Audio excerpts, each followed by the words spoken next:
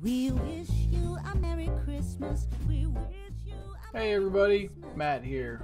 Happy holidays. So, I was in the community the other day and I saw somebody saying something about wanting some sort of solution for scheduled reminders, but they didn't want to do it themselves. They didn't want to build it. I'm like, it'd be pretty easy to build.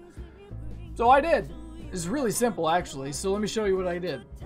Inside here, this is the actual sample app that I've created. A link in the description below.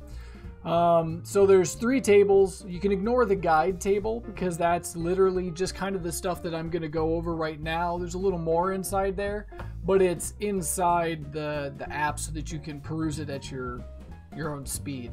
So the actual things that make up this app is there's a contacts table, which, as you guessed, it is basically just a contacts table. I put this in here because, generally speaking, when you create your own reminder system inside your app, you're probably going to have a users table already. And so you're going to want to pull phone numbers or emails from that table. And so that's why I included a contacts table to demonstrate how you can do that. It's pretty simple. It just has a name, phone, email, and then which one phone or email that person prefers.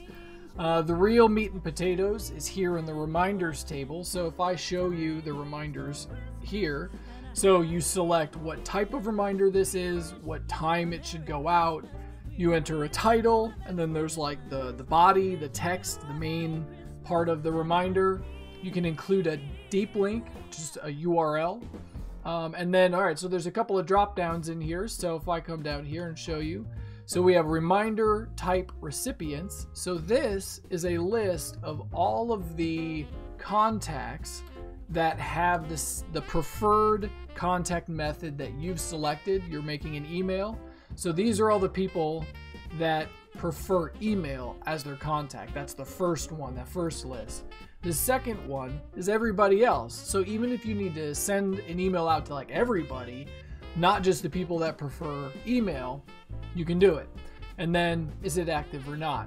The other side of this, so this has all the details specific to the reminder. The other side of this is the actual system that sends the reminder out. So if we go to behavior and reports, you can see there's 2 of them here. There's an email and a text. And they're all pretty standard, pretty simple. So it's a daily set at a time. So what I've done is I've matched the time to my email time here, noon to noon. So it's on the reminders table for each row.